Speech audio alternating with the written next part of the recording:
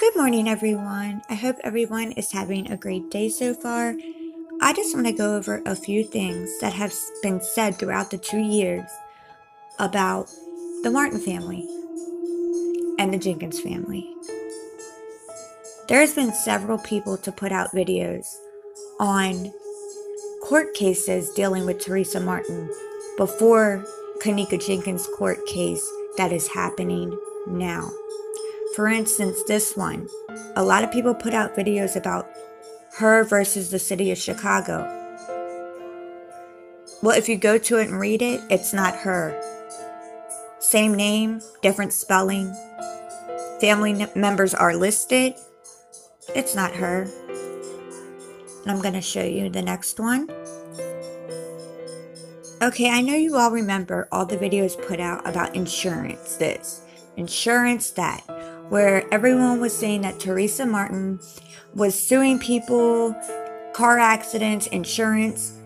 Well, this too is not Kenneka Jenkins' mother. The insurance companies are a different Tereasa, different family, different spelling. And you can all go just look it up yourself. But I just wanted to clear up a few things because there are certain things that have been put out that has been lies and continuously spread throughout YouTube for the past almost 2 years now. Next month, it'll be 2 years since Kenneka Jenkins didn't walk in the freezer.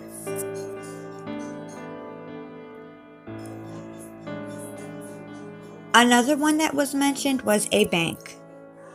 Again, in Florida, not the same Tereasa, not the same spelling, not the same family. So everything that has been put out regarding court cases against the city, against insurance companies, involving banks, all that stuff that were put out in the beginning were lies.